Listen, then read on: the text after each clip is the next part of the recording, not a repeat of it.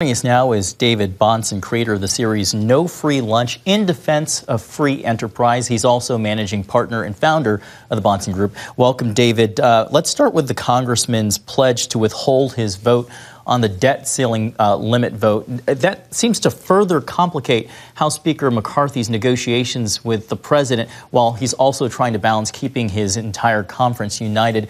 David, is that threat enough to dash a possible compromise over lifting the debt limit ceiling, or was a compromise ever within reach? It's hard to say. I don't think that we know enough to know where some of the other kind of hardliners are on this issue. Obviously, we know mathematically one vote can't throw things off if there really was consensus one way or the other in a different direction. The problem is that there's not a big margin because it isn't unified. There isn't unanimous consensus on what to do. So Speaker McCarthy has his work cut out for him, but ultimately his objective has always been to get some spending cuts, even if they're largely cosmetic, some form of reduced spending as a trade-off to lifting the debt limit. Now, David, what are the economic consequences of a U.S. debt default?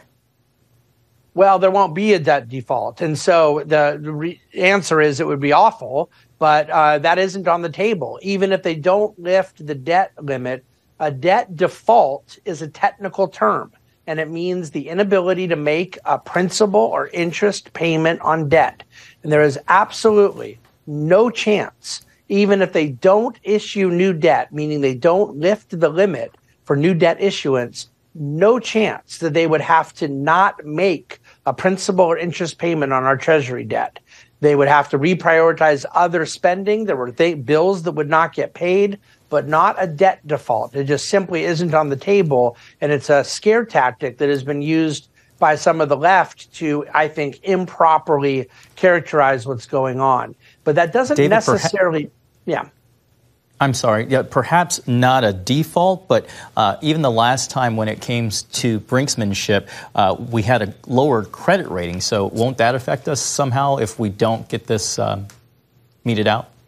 Yeah, in fairness, there's been 7 times since the 2011 incident you referred to where we also had a delay in extending the debt limit, including actual shutdowns that took place on 2 different occasions. And in neither case was there any lasting impact.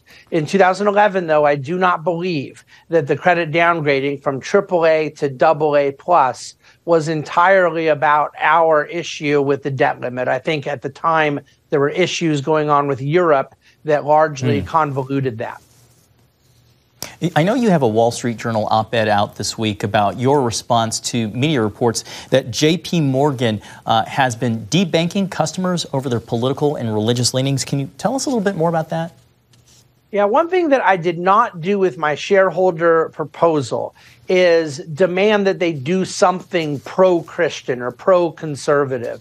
I simply wanted, as a shareholder in J.P. Morgan, which I am, both for myself personally on behalf of our clients at my firm, asked them to do a study to ensure that their commitments to diversity were including religious and political diversity, that they were not discriminating against people on the basis of their religious or political beliefs. If they were doing so, I think it not only would be wrong ideologically and against the fabric of our nation, but as a fiduciary, they are not supposed to do things that hurt the business. And arbitrarily getting rid of customers for religious reasons would be totally unacceptable. So we're asking them to ensure and do an investigation that those things are not happening.